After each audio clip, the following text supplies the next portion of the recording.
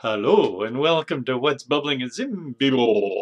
I'm inventor Dan Zen, and in this bubbling we're going to take a look at what's new in ZIM 9.4.0, and that includes an organizer and a panel components and a variety of updates to the pen and lists as we've been going as well. So you can see that all at zimjs.com/updates.html, and let's go take a look at how we're using these things.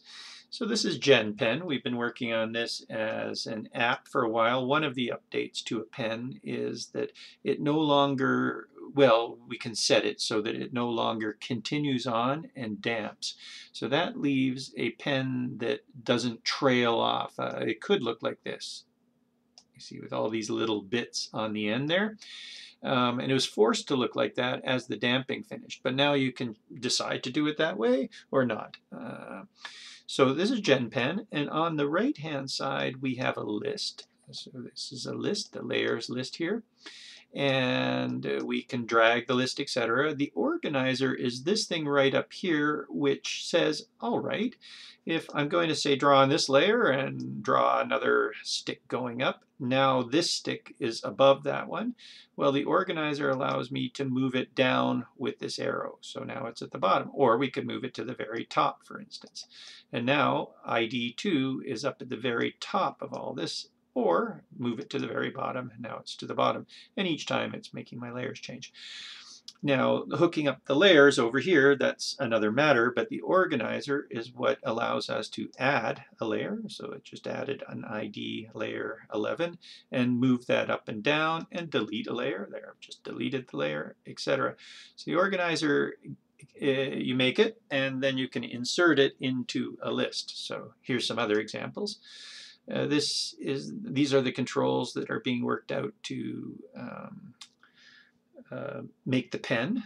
So we can say how big it is and make a choice here. So say 5, and then the organizer is allowing me to add that to this list. Let's choose another number, 10, and add it, etc. Now we have a list there, and if we want, we can delete. So I'm selecting 5. It's hard to tell we're selecting. Let me add one more and then you can see. So there's 15. If I want 15 to move over, there it moves over. If I want 5 to be deleted, I hit the X and it's deleted. So this is an organizer on a horizontal list this time.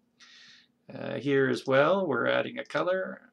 Okay, and now we're adding colors. We're using the organizer. Now this time, in this first case, the organizer is taking whatever numbers there, 20, or we can go 30, 40, etc., taking whatever numbers there and adding it to the list right away. But in this case, we're hitting the plus sign, and the organizer has not yet added anything to the list. So there's a delay, and we choose a color and hit OK. And now it gets added to the list. So the organizer can handle that as well. And if I want that orange to be at the beginning of the list, badoop. And if I want, if it's a series, it'll do this color, this color, this color, this color in order. So the order actually matters. If it were random, maybe the order doesn't matter as much. And that's a little toggle. It was new in the last ZIM, I think, a toggle to toggle between those. So neat, huh? Now this thing right here is a panel. So the panel is this outside bit here, and with the panel we can go to multiple pages, in a sense, inside of the panel. So we're toggling between the color and the blend there.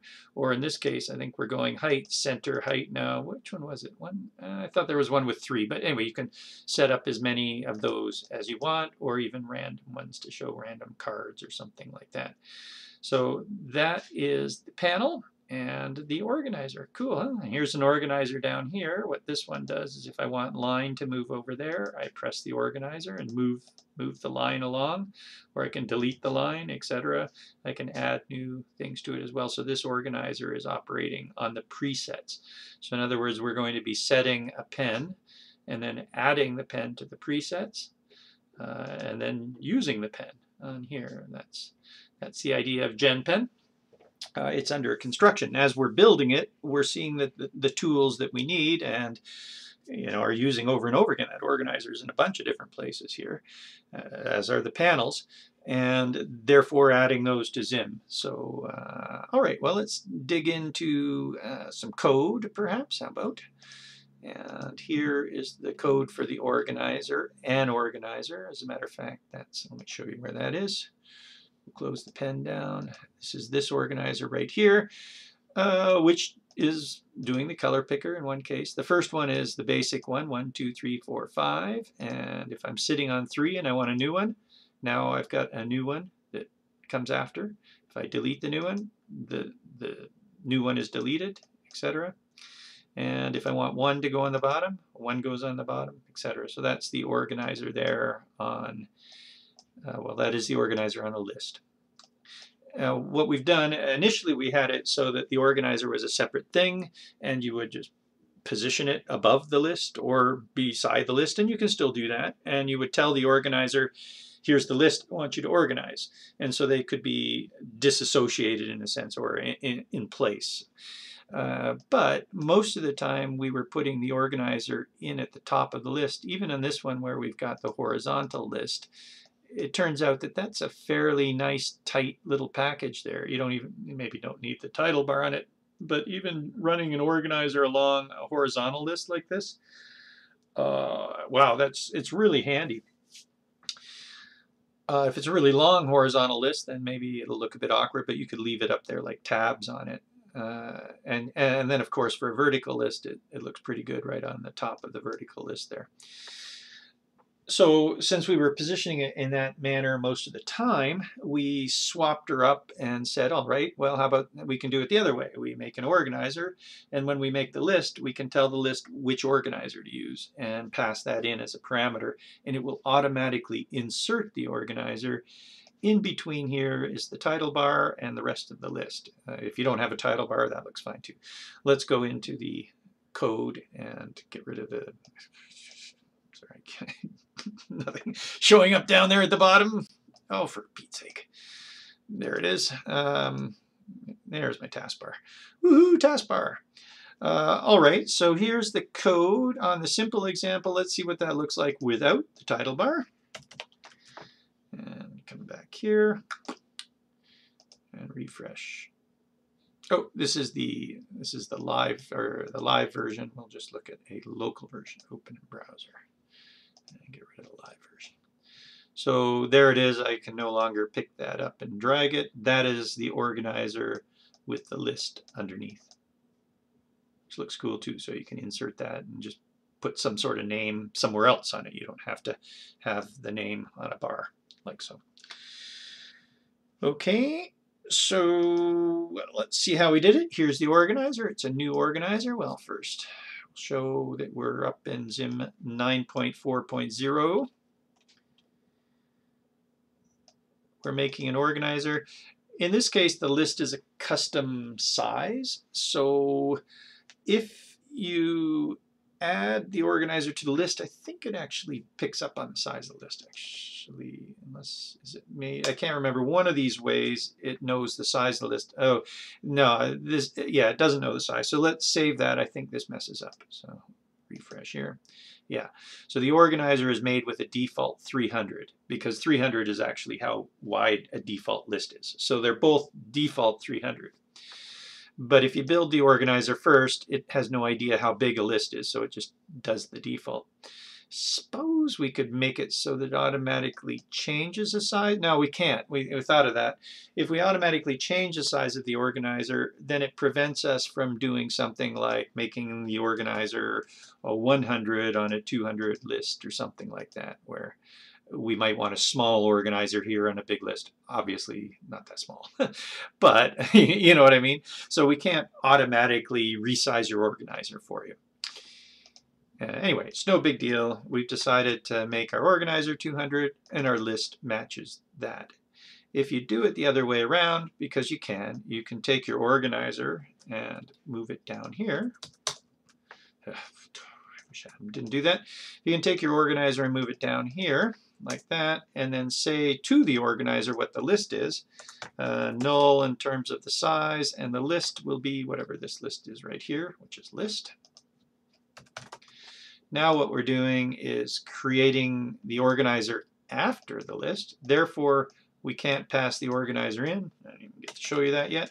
We can't pass the organizer in. However, oh, and we haven't positioned the organizer. So now it's not positioned anywhere.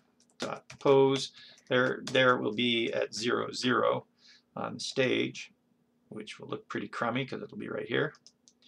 So here's our organizer for this list. So this list doesn't appear to have the organizer on it, but look, I can sit on one and move it down. So you can have a remote organizer if you want, but what we usually end up doing is putting this on the top of the list and then moving it up a bit, and that got to be just a bit of a pain, and realized, well, it would be nice if we could hook those up. So we sort of backed up, and we'll back up as well.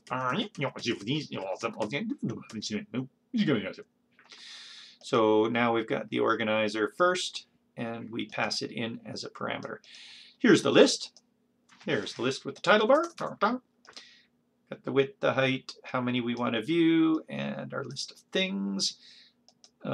Scroll bar active, false, right, because by default the scroll bar will be true on the list, and then passing in the organizer to the list. Now we don't have to worry about positioning or even adding the organizer. It will handle that for us. No positioning and adding necessary. And the organizer is back on the list. Cool. Whoop.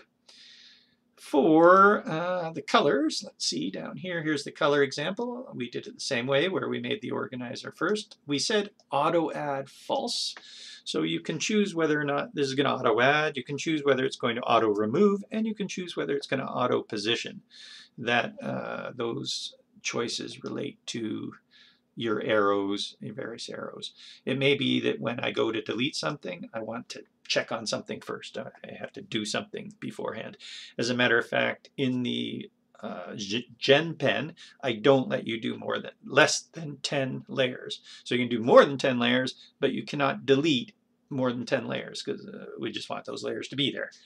So I can't delete right away. This removes it right away without any checks. So what I do is I set the auto delete to false, and then I capture the request for a delete, much like in this color when we capture the request for an add and we do something. So let's see how that's done.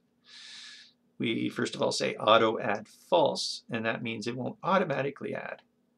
Then in the change event on the organizer, so we're dot changing that. A change was added not too many ZIMs ago.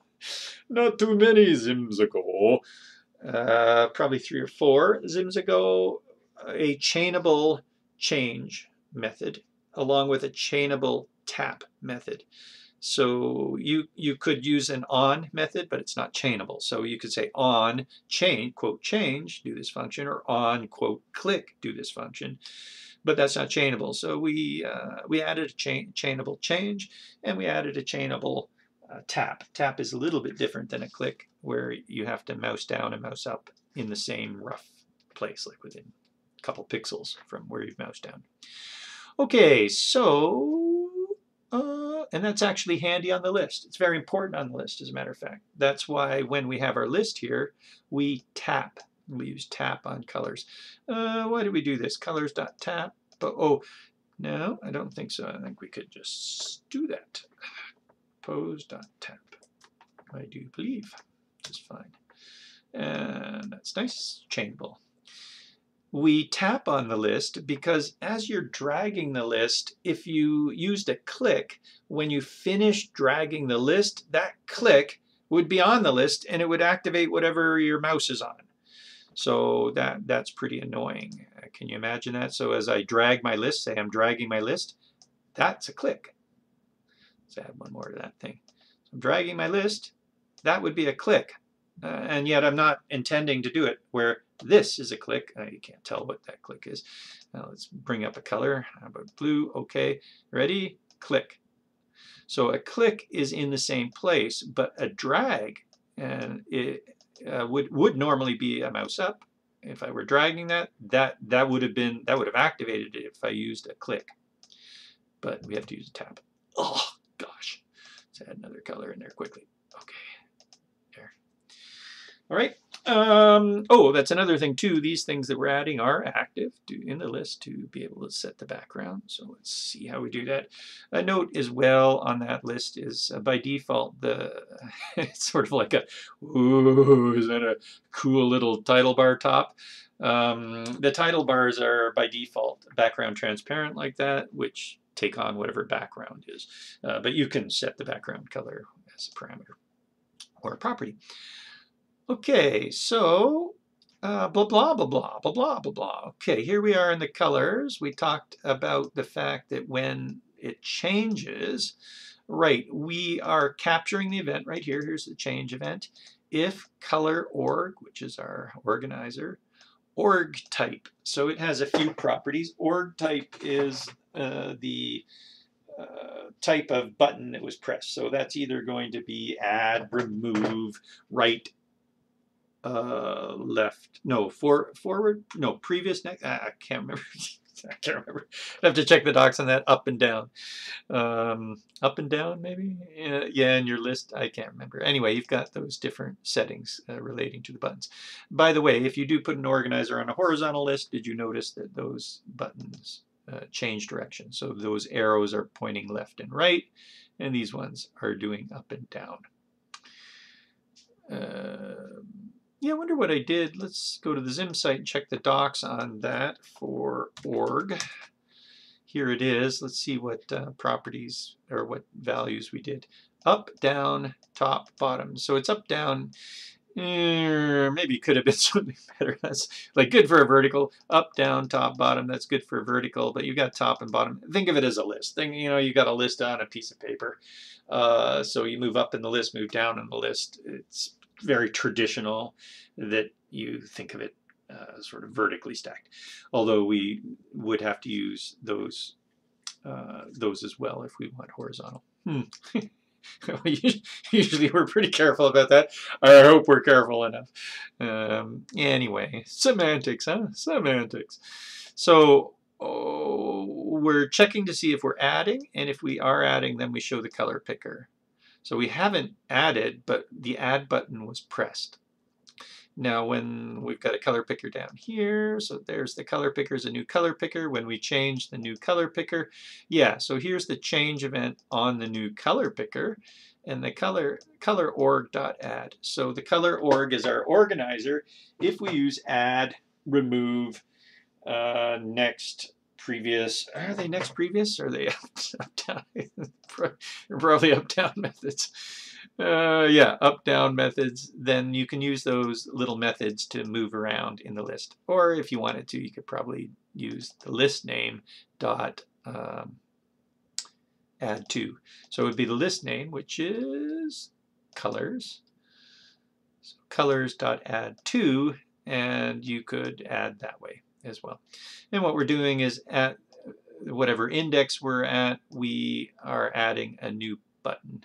A slight change in the way that you probably won't have noticed, but we swapped that a little bit. When you add something to a list now, it puts it after the thing that you're on, so after what you're currently on. In the previous 9.3, it was adding it before the index that you were on. It was like inserting it before, but I think it works more naturally adding it after. I do believe, yeah, you can change that, because sometimes the lists are reversed, and that's the thing. We actually built that system when we were doing the panels in GenPen, and GenPen had these vertical panels up the side that started at the bottom. Most lists start at the top, but GenPen started at the bottom because they're layers, low layers. So we were sort of biased in that regard, and then when we went to make other lists, we realized that, oh, wait a minute, most people would add something after the list rather than before. So we swapped the default on that, but did provide a parameter that you can change which side it will add to. Okay, I don't know if you got that. But hopefully. If you didn't repeat the video, yeah, it's on video. You can repeat it in slow motion. Robin de Boba. There, did you get that one? Robin de Boba. I think that's how Jabba the Hutt probably talked. Huh? He's probably just some programmer, some really, some really excellent programmer, and people keep saying, "Please go slower." Uh, did you get that? I don't know if you got that. Anyway, that would have been called a digression. Why don't we leave that for later? Although I have been feeling I've been getting pretty serious with these things, huh? What do you think? Pretty serious in the bubbling videos of late? Less joking around, less goofing around. Anyway, there's a little bit of goof around for you. Okay, so color org.add, and we're adding a new button. And what about that button? It's just a button that's holding a new circle icon that has the color picker selected color sort of thing. There you go. You can make use of an item width. So item width and item height is being used there. Colors, the list comes with an item width and an item height. You run into problems if you are adding custom items to a list, then you might run into problems. Oh, that was a neat thing. Yeah, this list was made, I don't know, check this out. This list was made empty. And so we had to adjust the list to allow an empty list to be made.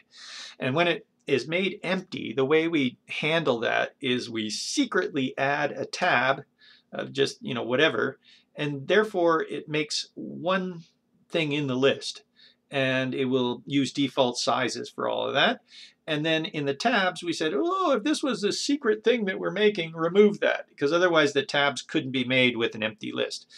So we handled that then, and with that, you are given how big, that is item width and item height, this is of the list, how big that tab size was, and mind you, then it was deleted. So now we can add a bunch of buttons here. We're adding a bunch of buttons that make use of that size. That gives us the size. Do you remember where we are on this? Let's refresh here. We're here in the organizer, so I select something. We've just made that button, and that button happens to be item width, item height. That came from the fact that we really already, even though that looks empty, we already added a button in there, found out the size, recorded it, and then removed the button. And that was our way of handling an empty list, which kind of makes sense, I suppose. Now we can add a bunch of those things in there. That's nice. Okay, so that's what that one's doing. And then on the list itself, which is called color, no, that's the color picker. On the list itself, which is called colors, we have a tap on that, which is saying set the frames color to whatever color selected. Selected is the thing that's selected in the list. Its icon is its icon, and the icon color is what was holding the color from the color picker. Yeah, we updated the stage. Woot, woot. Isn't that nice? All right, let's go quickly and look over at the panel and see what that was like. Oh, I have a panel example too. So once again, we're in, no longer need a pizzazz. Isn't that nice? So when this was originally created, to get those, to get the arrows, I surely put the arrow in the pizzazz. To get the arrow initially in the panel, it came from pizzazz, and same with all those previous next buttons, etc. They came from pizzazz 2, the icon set that you can grab. But we no longer need that. And let's view this one. Open in browser. There she be. This is a panel. We thought initially we wouldn't let it be dragged. It's sort of like, hey, there's a permanent panel. If you want to drag something, put it in a pane or whatever. It is similar to a pane, but there are some differences. It doesn't automatically close. It doesn't have a backdrop color. It doesn't open right in the middle. It doesn't run on a show and a hide sort of system, which is a little bit easier, I think. Handles everything all at once. The panel is supposed to kind of stay there. It's a panel. Initially, we didn't even have a drop shadow for it. It was like, oh, no, this is staying there. No drag, no drop shadow. It's just like you put a panel in and, hey, it's supposed to stay there. Then we realized that's kind of silly. It only took 5-10 minutes to add a drop shadow if we want it and a drag if we want it. So there it is. It's a panel. And it probably was going to come with this bar, otherwise you may as well just make a rectangle, because that's pretty well all it is a rectangle with a title bar on it. And a neat thing about it is a bit of an organizational system where if you pass in a list, and we'll show you how to do that, you can go between a bunch of different panels. So in this case, it's sunny today, and it's minus 30 tomorrow. Yeah, that's kind of how it is. So let's look into the code here. Var panel equals a new panel. We've set this one to draggable. By default, it's not draggable. And there's a title bar, and we're using a series. So if we want one more thing in the series, comma, yesterday, yesterday, I suppose that would do. We refresh here, and now we've got today, tomorrow, and yesterday. Now, why did it put, there's 30. I'm not sure why it kept the 30 in. Oh, it's now mixed up, it looks like, or something, but hey, that's fine. Oh, no, it's not mixed up. It keeps on toggling those two, just because of the way we handled the event. Let's show you. But anyway, that's one way. Now, just beware, there's another way of doing this, and that is putting in a list. But if you put in a list, there's my darn cat behind me. Can you hear it? How many times does that happen, I tell you? I've been doing these recordings. That just goes to show this cat goes in and out 10 times a day, maybe more, 20 times a day. You're probably sitting at home going, 10 times a day? You're lucky. My cat is like 50 times a day. Anyway, refresh here. I'll have to cut this one short pretty soon. So now what happens is as I move, it is randomly picking a pane. Now that's kind of neat. It can be neat. You can randomly, like have a bunch of random cards or something like this and just cycle through them. It's quite easy to do. But this is ZIMv. So ZIMv is the uses ZIC. It's a way to randomly pick. So this is one way to do ZIMv as an array. If you just put in one word, then that's another way to do ZIMv, I suppose. It will randomly pick from that one word and just pick that word. So that's it. You don't get a triangle. If you want a triangle there, you would have to do a series or an array of the same word, I suppose.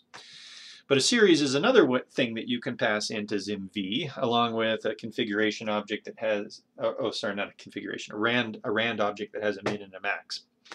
But anyway, we're not using the rand object with a min and a max. There's no min and max involved here. But there is a series or any other function. So you can pass in a function that returns a value as a ZIMv. Series happens to be a function that returns a value in order. So it'll do today first, tomorrow next, yesterday next, then it will cycle back to today, etc. Okay, so if you want multiple panels, just pass in a series of text and you'll get them. And what we've done is we built those built stuff to go on them. In this one we made a container. It's probably handy because you're going to want to remove and add things to the panel. Most likely you'll put everything you want to put in the panel in a container and add it. And then anything you want on the second page of the panel, or whatever you want to call that, then you put that in a different container. So here's tomorrow. It's in a new container. It's got a label in the tomorrow container. There's a sunny circle in the today container. So two bits of content. And then when the panel changes, what we've said is if today has a parent, so if today's in there, remove today and add tomorrow. That's why this doesn't work with 3 things at the moment, but we could make it work with 3 things quite easily. Another thing you could do is you could say if panel dot text is double equal to today, or is it capital today? So the panel has a text property that will tell you the text at the top of the current panel. So this should work in the same way. Have I removed the third one? You know, else if, well, okay, let's put it in. Else if panel dot text is equal to tomorrow, do that. And then else it's the next day, we would, I suppose we would, what's there? If it goes to tomorrow, we've added to today. Let's see, it's going to go today, and then if the panel is tomorrow, tomorrow's will be there, else I think it would be tomorrow dot remove from. But why do we remove from if it's tomorrow? Oh, I think I got this mixed up. Tomorrow, today is confusing me, which is sort of why I went the other route in the first place, because sometimes a little confusing working this stuff out. All right, what do we have now? We refresh, and we have today. Oops, tomorrow's got the same stuff. Nothing's happening. Is it? Let's check that. Oh, they're all uppercase. Oopsie daisy. Okay. So tomorrow, today. Let's see if I did that right now. Tomorrow. Yeah. Okay. So yeah, a little bit wrong. Tomorrow's sunny. Yesterday was -30, and today is nothing. That was a stage.update issue. Okay, so hang on, stage.update. Oopsie, did we forget to put the stage.update in there? Up. Can do it. Date. Upgate. I wonder what an upgate is. Sounds better than a downgate. There we are. So that was a stage.update issue. Tomorrow is -30. The next, yesterday, I don't know what it was yesterday. Can't remember. And today is sunny. It's like kind of funny because, of course, you can't predict for sure what's happening tomorrow. I should have known what happened yesterday. It's like a reverse weird weather. I don't know what the weather was like yesterday, but I know what it's like tomorrow. Right. Anyway, why don't we stick that stage.update? Well, I can undo all that stuff. Don't you like the undo's best? I think that's the most fun part. Look how fast I can type this stuff. Oh, this is, I'm going into yesterday. Uh-oh. Yeah. Okay, good. Maybe I'll put that stage.update in there. I'm not sure why this one worked with stage.update and the other one ran into problems. And we'll upload that. Okay, did it upload? These days my upload's been suspicious. Upload. Ah, see, my upload stopped. Which means you guys will see a broken thing until I go connect and re-upload that. There we go. Okay. Yeah, still don't have that fixed, but one nice thing is whoever supplied that plugin for Atom, there are now more people on that site saying, hey, my updates keep freezing on me. So it's not just me. I started it. Woohoo! All right. So anyway, hopefully that will all be worked out. And ladies and gentlemen, I think that will be it for the bubblings. We did 2 in 1. You should go check out those updates. Oh, that's something I usually do show you is the updates. Well, why don't we just look at that? Whoop, and go to a website and see where those updates are. So on the ZIM site, you can go to the docs, and then on the docs page there's updates, or you can go directly to updates.html. And here is a look at the updates 9.4.0. The organizer, there's the link to the page we were looking through, the panel. There's the link to the page on the panel. We've made changes to the pen and motion controllers to kind of handle that all better, fixed a few glitches here and there. Same with lists and tabs. We have added a few different parameters and fixed up a bunch of stuff in there so that they all work together more nicely. Tile, we've added ZIMv support to v-align and align. That is really cool. What that allows you to do is run a series so that you can align something on the left, then align it on the right in the next one, and then align it on the left and align it on the right, or whatever series of things you want. You have 2 on the right, 2 on the left, 2 on the right, or 2 on the right, 1 on the left, 2 on the right, 3 on the left, etc. So any of those things now can be done in terms of alignment. That was already there for the column sizes, so you can set different column sizes to anything you want. And same with vertical alignments and stuff. We, on the tag and the text area, added drag and gesture support, so thanks KV for that. And we added a little a V method, or not a method, function in the code module of ZIM to test to see if something is a ZIMv value, if you want. We needed to do that at some point, and a little bit more information on that ZIMv stuff. And then a variety of general updates and fixes to things. All this stuff is done. The CDN, the code page, the templates, the distill, the TypeScript, the GitHub, and the docs are all updated. Oh, I just forgot. Well, I still got to do it, I suppose. I couldn't have done it yet. And that is, now that these bubbling videos are here, these bubbling videos need to go into the docs as well so that you can have them referenced there as well to find these things in the docs. So we'll post this and do that next. And ladies and gentlemen, that's been What's Bubbling at ZIM. So a lot of hard work from all of us here at ZIM, and thank you very much for the community on Slack as well for various suggestions. Although I think some of these are surprises for you, because that was me working on the Gen Pen that brought about these the organizer. I think you'll find that the organizer is very, very handy and something that not a lot of libraries has. So that's good. If you're wanting to come on in, hang out with us, http:// start with http:// https actually would be better, /ZIMjs.com/Slack. So that's a nice, easy way to get into our Slack channel. It's free and fun. Come on in, join us there. And of course, hang out at ZIM, ZIMjs.com. Thank you, and have a great day.